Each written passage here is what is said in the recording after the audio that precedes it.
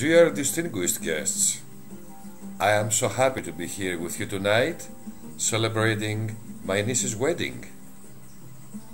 It was in 2005 when I first met Neil, and I thought that this couple is very much alike, and maybe one day I would need to come back to America for their wedding.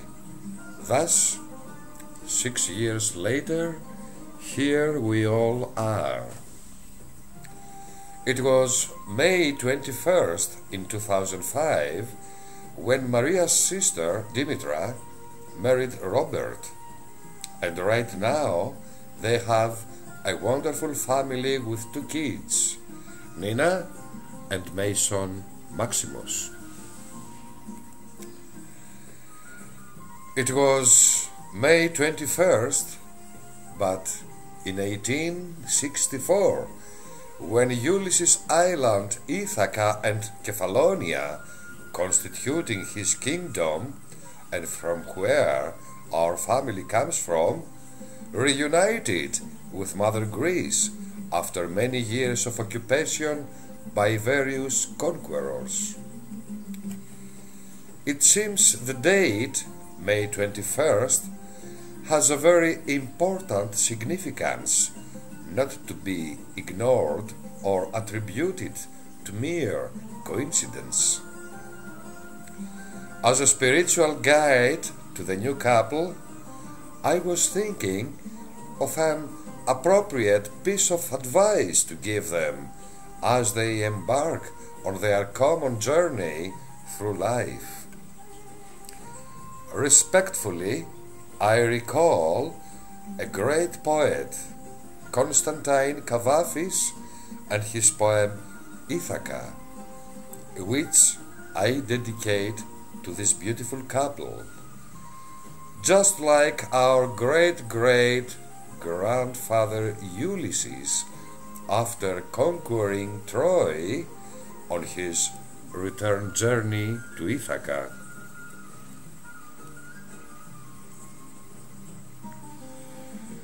My beloved ones, as you set out for Ithaca, hope that your journey is a long one, full of adventure, full of discovery.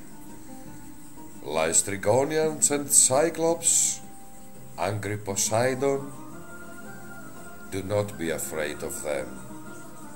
You'll never find things like that on your way, as long as you keep your thoughts raised high, as long as a rare sensation touches your spirit and your body.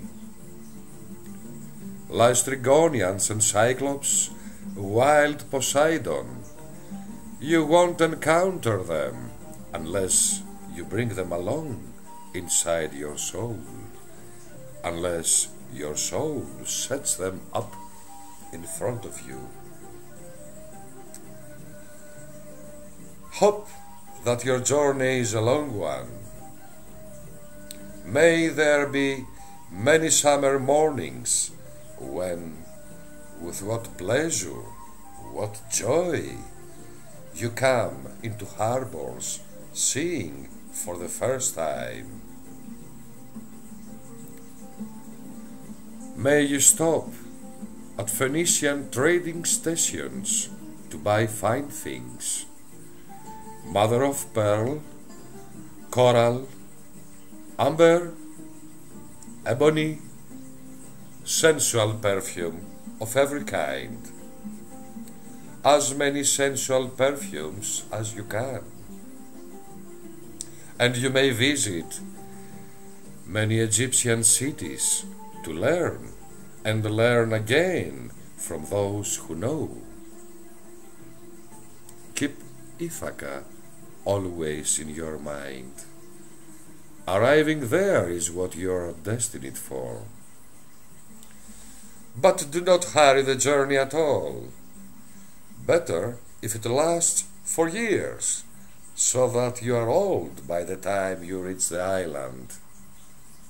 Wealthy with all you have gained on the way, not expecting Ithaca to make you rich. Ithaca gave you the marvelous journey. Without her, you would not have set out. And if you find her poor, Ithaca won't have fooled you. Wise as you will have become, so full of experience, you will have understood by then what these Ithacas mean. Maria and Neil, may peace, hope, and love be always with you. Lovingly, I am wishing you a happy sailing.